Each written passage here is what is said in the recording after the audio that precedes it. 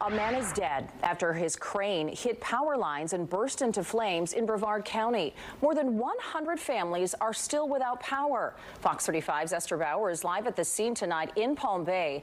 So, Esther, some roads have been blocked for hours now.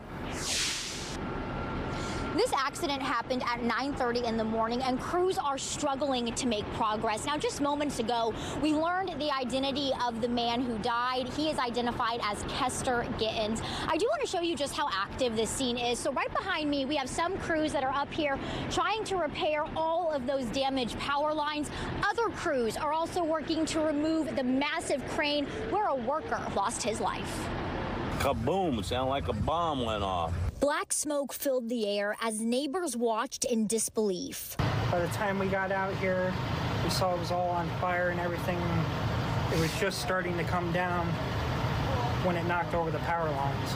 Palm Bay police say a crane operator was working on new construction at San Filippo Drive and Valencia Street when the machine ran into live power lines. The worker died on scene. This is just an unfortunate accident, but with all the new construction going on, I hope that this is, our hope is that this is the only one that we ever have to respond to again. They're calling it an accident, but that could change when OSHA, fire department, medical examiner, and then the PD review. Numerous workers came out to the scene on Wednesday, and many are devastated.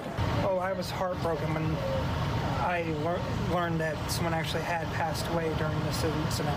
I feel real bad for their family. Whenever you hit electric lines, that's going to happen. And we do have some bad news for families here in this area. With how intense the repairs and the removal has become, they're not expecting power to be turned on until 9 or 10 o'clock tonight. Reporting live in Palm Bay, Esther Bauer, Fox 35 News.